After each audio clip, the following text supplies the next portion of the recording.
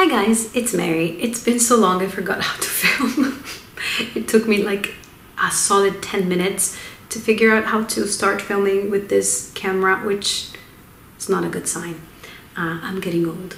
I can blame it on my mom brain, but yeah. So today I will try and film a video because it's the first time I'm trying to film in the bedroom while the baby's sleeping in the other room with my mom, so hopefully she'll stay asleep. But it's been so long. Hi. If you've been following me for a while, you know that I was pregnant with my second child, and I didn't really read during my pregnancy this time. I remember the first pregnancy, I read a lot. This time around, I didn't have time, I didn't have the energy, I was very tired. I was tired of the first pregnancy too, but this one was a bit different.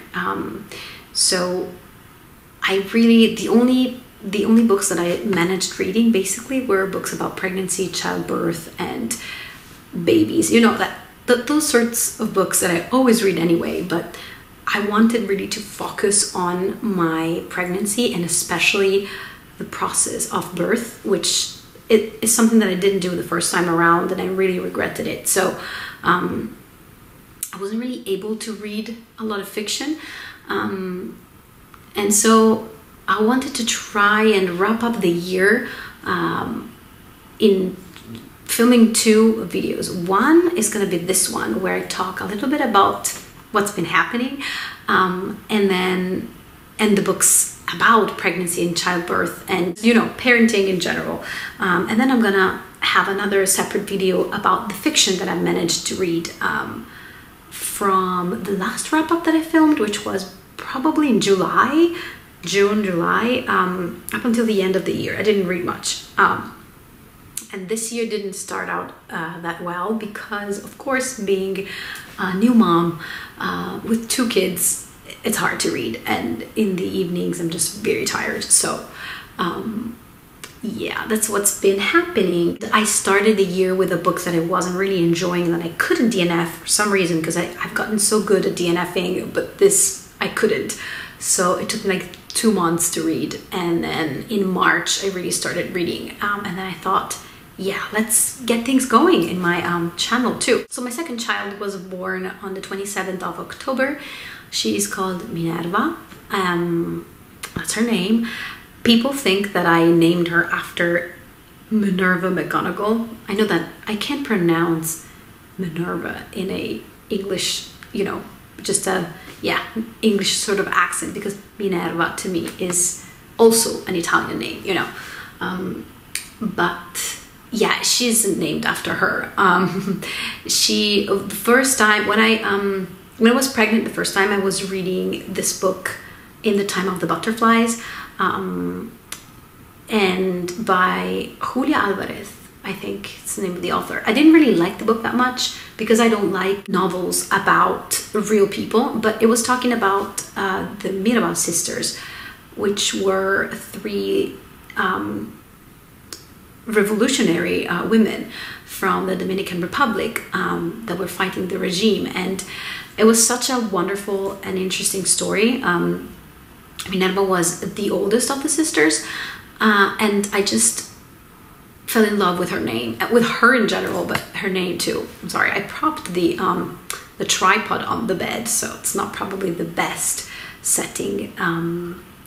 But yeah, so I really, me and my husband really liked the name, and I thought if it's a girl, we're gonna call her Minerva. But then he was a boy, so Leonardo was born, and now, yeah, now I had a girl. We had a girl, and she's called Minerva. I don't know why I sort of wanted to point that out, but yeah, I was saying this time around I wanted to focus on the process of birth, and so I read a lot about that, especially because I had a home birth this time.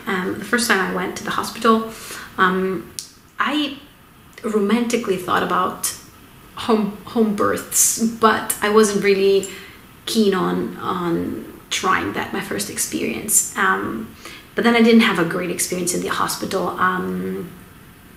It wasn't bad, completely bad. It wasn't completely bad, but it wasn't what I wanted from this experience. And so I started thinking about a home birth. We started thinking about a home birth this time around, and here in my country it's not that common.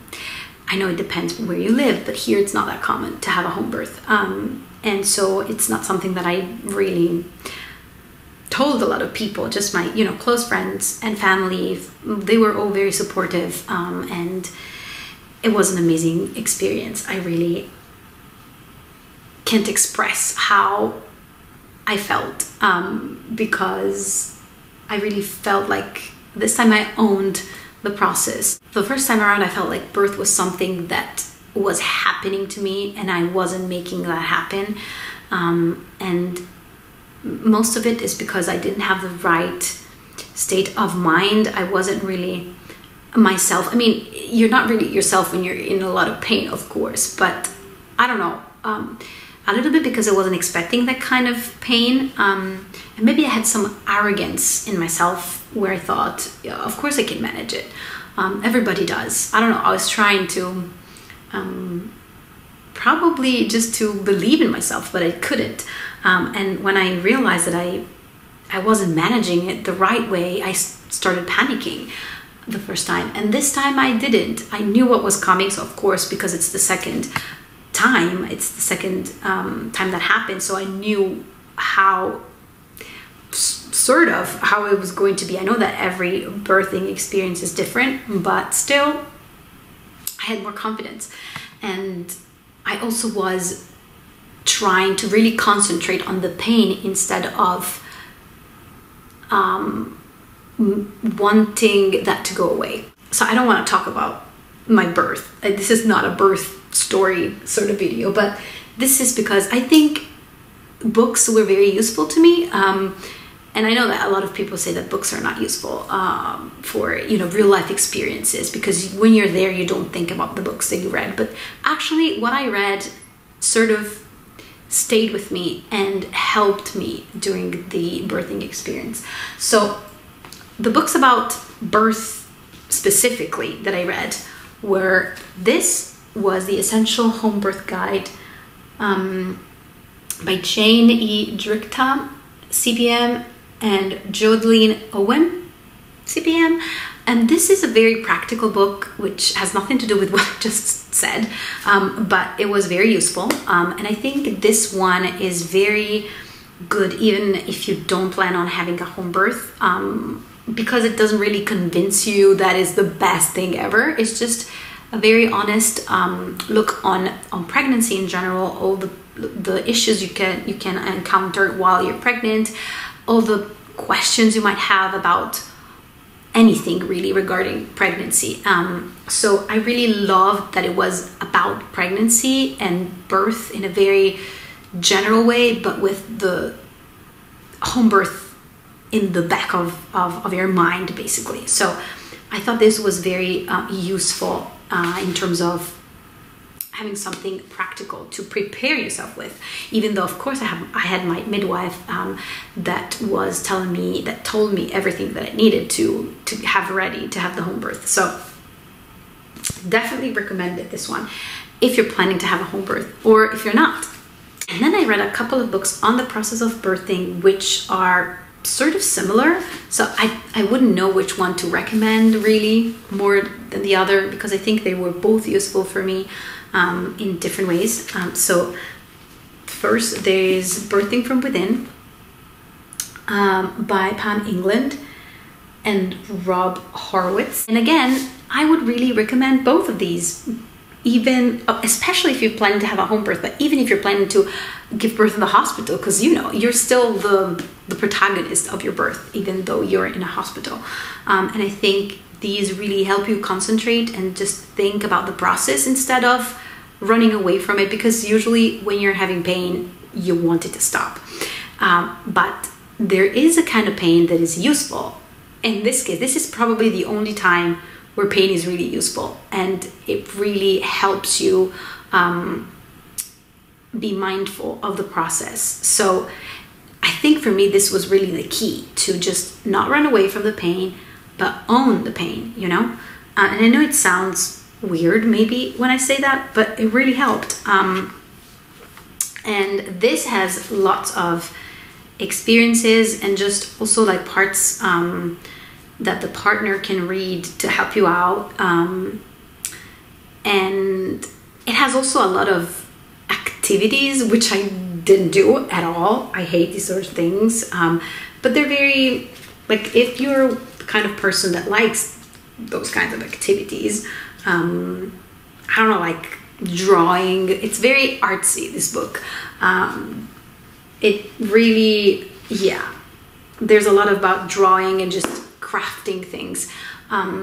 So if you enjoy that kind of things, I think it's very good for that, but also it was very useful in general. And this is mindful birthing, training mind, body and heart for childbirth and beyond, by Nancy Bardacke. And this has the process of birth with mindfulness in mind. I never practiced mindfulness, and I didn't really do that either, because this is you're just supposed to follow sort of program with exercises and stuff. I didn't do any of these things, but it was still very useful. So I don't know if I'm like, I didn't do things as I was supposed to be doing them, so I'm not maybe the best person to recommend this book again, but I think it was so useful. It taught me to stay in the moment and just be mindful, of course, of my body and all the parts of my body. And so, yeah, I think both of these books were amazing, and really like effectively helped me during labor. So yeah, enough about my birth. I also read, of course, a Montessori book, which I'm just going to mention. This is, I don't know if it's like the child's mind. I don't know, because of course I had this in Italian. It was amazing. A 5-star rate, I think. 5 or 4, I don't know. She's always the best. And I read it a long time ago, but I don't really know what to say, because I feel like I'm always repeating myself with the Montessori books. I love her point of view, which is through the child. Really, she helps you get inside the child's mind, and I think this is the best way to approach parenting, knowing what your child is going through and how a child reacts a certain way, why a child reacts a certain way, and how their mind works. Just brilliant. And I'm gonna put the book, the English translation, because I'm sure there is an English translation of this one, which is heavily tabbed because perfection. And then I read, I think this I read in the new year, but still I'm gonna just pile all the books about parenting and such now here, so that if you're not interested in these kinds of things, you can go. This is The Montessori Baby. This is an English book, but it was translated into Italian, and I have the Italian version just because I want to have most of these books I prefer to have in Italian, so I can lend them to people and just reference it more easily. But I already had the Montessori toddler, and I wanted, since I have a baby now, I wanted this one, which is the Montessori Baby. This is a very practical book that talks about the Montessori method, and also how to apply the method in the house, how to arrange the rooms, and how to prepare activities, what can you expect from each phase that your child goes through. So yeah, I was interested in approaching the Montessori method from a very young age. And this one disappointed me a little bit, just because I felt like it was a bit too long, probably, for what it was trying to do, because there's not a lot of things you can do with a baby, obviously. This is supposed to be like from birth, even from before, like from pregnancy, up until the child is 1 year old. And I just feel like they wanted to fill the books with notions and stuff that they had, and because it's by Simone, Davies and Junnifa Uzodike. And yeah, I felt like they should stick to the Montessori method and not talk about other things. I don't know how to explain it. They were talking about how babies work, and they were saying things that are not correct. Also, we're saying some things that don't have to do with the Montessori method. And when you put Montessori on the front, I expect you to be faithful to the method. And when you branch into your personal sort of opinion, then it's not a Montessori approach, it's just your opinion, but you're putting it in a Montessori book, and people who buy it will think, well, that's what it's supposed to be, you know, that's what Montessori thought about, I don't know, for example, children sleeping. The sleep, there's like a chapter about sleep, and no, I don't feel like they are entitled to give you sleep training or sleep advice. So yeah, I didn't like that, and I felt like they ran out of things to say, but it was useful. So I didn't completely dislike it. Then I read a couple of books on siblings. So first, a book in Italian that is not translated, so I'm not gonna spend a long time talking about this. It was all right. It was a book by Giorgia Cozza, and it's just like, welcome baby brother and welcome baby sister.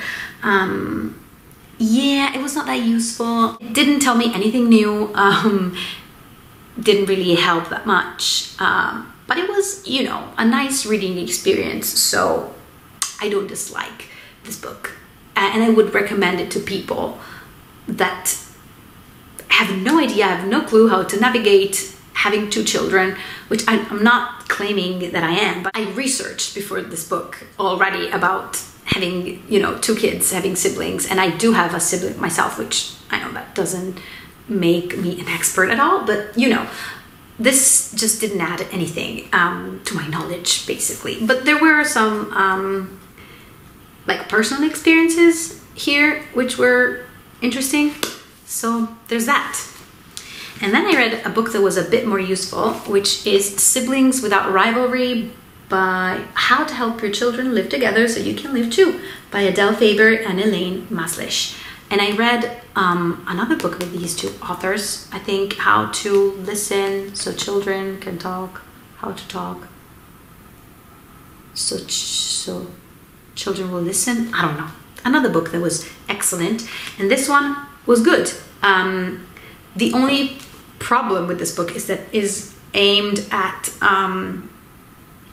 older children. So when your children start interacting, like as a new parent, I don't think it's that useful, because I just wanted something immediate, like when she's born, how am I going to manage?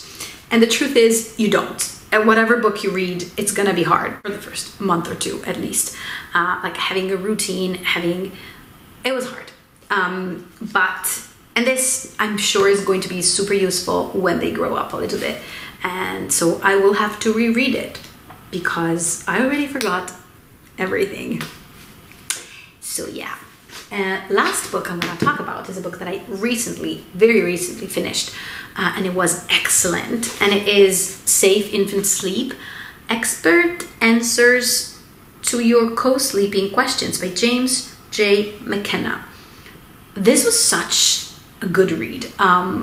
It is so well researched, very honest about even the fact that this field of co-sleeping there is not enough data basically to have really precise information. So it's very honest about that, but also it's very well researched, and the data that is here is all very trustworthy. That's what I would say. So there is a lot of misconceptions about sleeping with kids, with babies especially.